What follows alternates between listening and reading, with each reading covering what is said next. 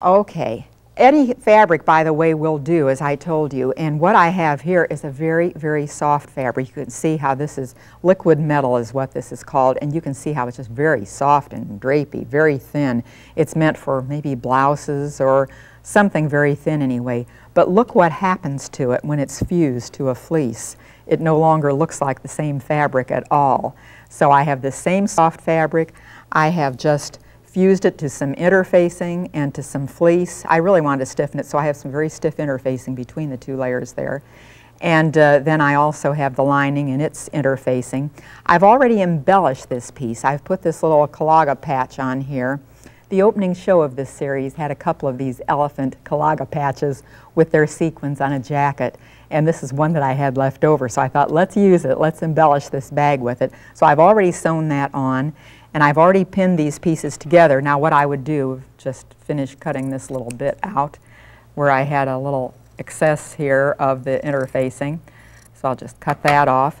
And then I'm going to sew this. Now I've already partially started sewing this just to make it a little quicker, and I'm just going to, the right sides are together, going to finish sewing around the edges.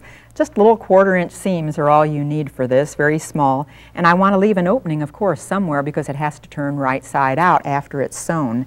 So I'm going to start here where I left off, just overlap my stitches and keep on sewing.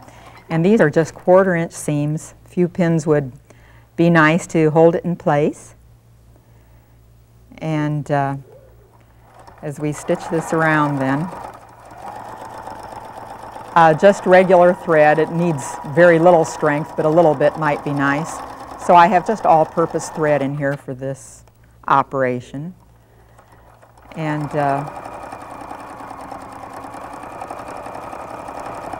it actually could probably be bigger stitches since these are heavy fabrics. By the time I come up here to the corner, I want to make those stitches a little bit smaller. So I am going to bring the stitches down to a small size because I'm going to have to clip those corners short, and I am then going to be turning it, and I don't want to endanger that corner. I want to make sure that it is sturdy enough to hold. And now they can get bigger again. So I'll just go up to about here and back stitch, and then we'll be ready to turn and press. Okay, now the rest of it can stay, really. These are small enough seams that they aren't going to interfere.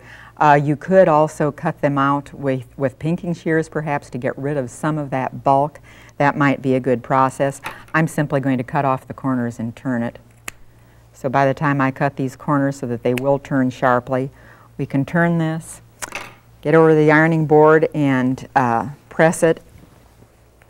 And to turn those corners just right, it helps if you have something that'll poke them out. Here's a little turner that helps. And this is very heavy, of course, with all that fleece and all that interfacing that I have in it. So I'm pushing hard to get this out. Okay. And then we'd turn the other one out the same way. Had I left a little bit bigger opening here, it would have been a little bit easier to turn. But then it's 6 1/2 dozen of another, because if you leave a bigger opening, then you have to close the bigger opening. And so whichever way you get the work, this way I'm really pushing to get it inside out, and I did really sew it up a little bit too much. I'm just going to clip a thread here so that I can open it slightly more because of that stiff little Calaga patch that I have there at the other end, that little decorative thing that I've put there. It would be hard to turn if I didn't have a slightly bigger opening. So anyway, once this is all turned, we can press. This is really a wrestling match to get it right side out, isn't it? It's going to need pressing by the time I've wrinkled it a little bit. Ah, here we come.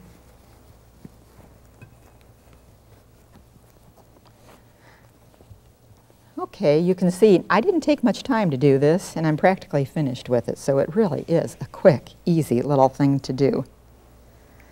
And I'm going to do the pressing with the lining side up so that I can get this as evenly done around the edges as possible. Now it looks like this might be a fragile fabric. It is not. you can press it very nicely. And what I also want to do is press these end pieces in. And I'm not going to do any hand stitching to get them together. After this is all pressed, the next operation would be to top stitch, to edge stitch, just all around this edge. And to do that edge stitching, I would also at the same time close this little opening. Therefore, I'll put one pin here to hold it in place.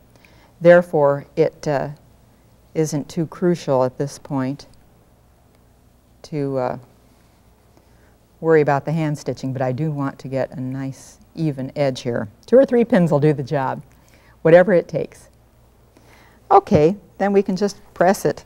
And probably it'll need more than just this iron. I would guess that it's going to need a wet press cloth, and it's going to need a pounding block, a clapper, to really push these edges down. So I'm not going to do a complete job here, but you can just see what I would do. Just press these edges very flat as is possible, so that it's ready to go. Then after I have this all pressed, then it's time to do that edge stitching on it. And I'm not going to stitch on this. I'll just pick up the other bag that I have partially done. But you can see how it's already turning into a bag. And the finished product would then look like this and be fastened in some way with the little ends sewn in. So, a quickie, easy thing. Do you have graduation gifts coming up? Do you have maybe whatever gifts? This might be a fun project to make that would do very quickly.